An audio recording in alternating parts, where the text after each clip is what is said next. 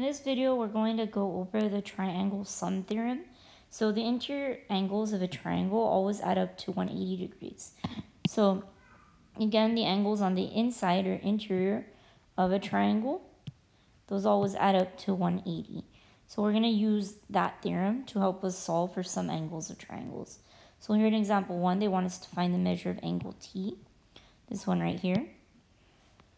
So we know that the three angles together, 25 plus 35, I'm going to use an x here since I don't know t, are going to add up to 180. So I can add 25 plus 35. That'll give me 60. And if I want to get the answer for the missing angle, I will just subtract that from 180. Now you'll notice the way I'm doing it is algebraic just because I want us constantly practicing. That way when we do algebra problems later, it's easier. But all you're doing is adding 35 plus 25 and then subtracting it from 180. So the measure of angle T here would be 120 degrees.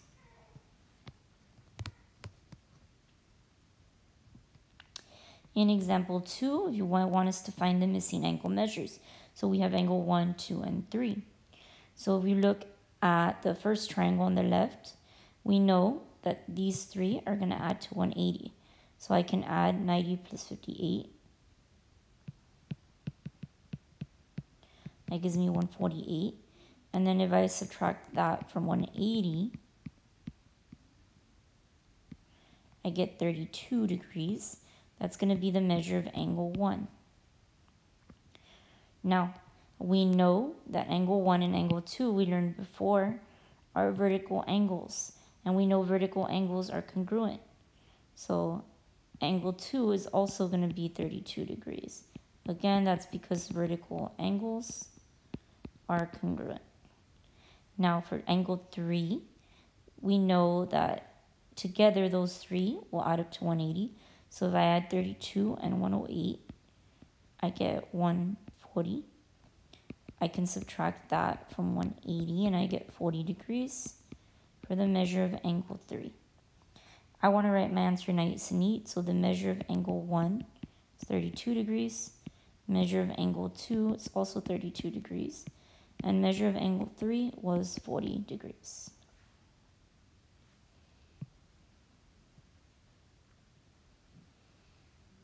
Here we're going to try some more problems using what we learned.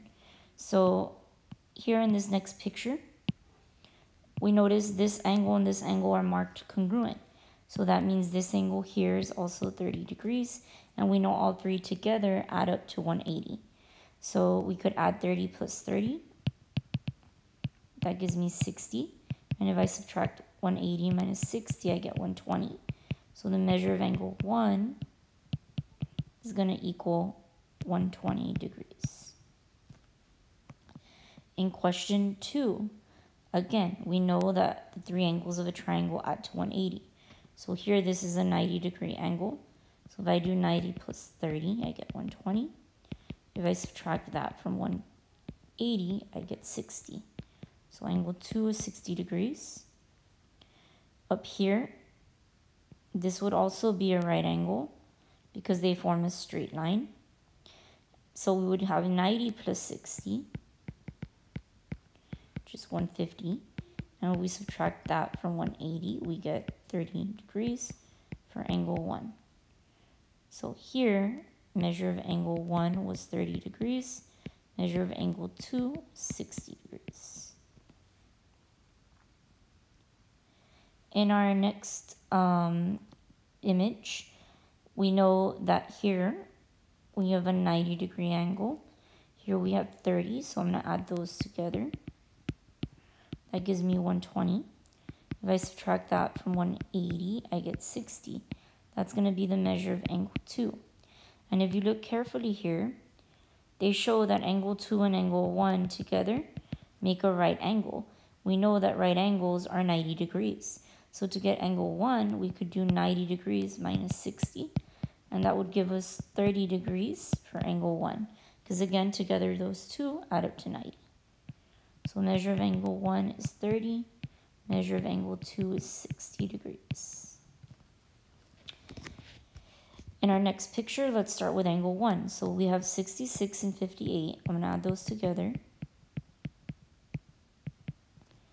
And we know the three angles of a triangle add to 180. So now if I do 180 minus 124, I get 56 for angle 1. Angle 2 is vertical to that, so it's also going to be 56 degrees. So remember, anytime you see vertical angles, they're congruent. And then now for the right side, I can add 56 and 50 together. That gives me 106. If I subtract that from 180, I get 74 for the measure of angle 3. So measure of angle 1 was 56 degrees. Measure of angle 2 was also 56 degrees.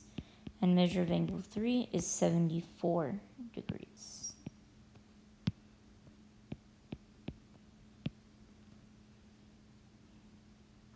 So just to summarize, the interior angles of a triangle add up to 180.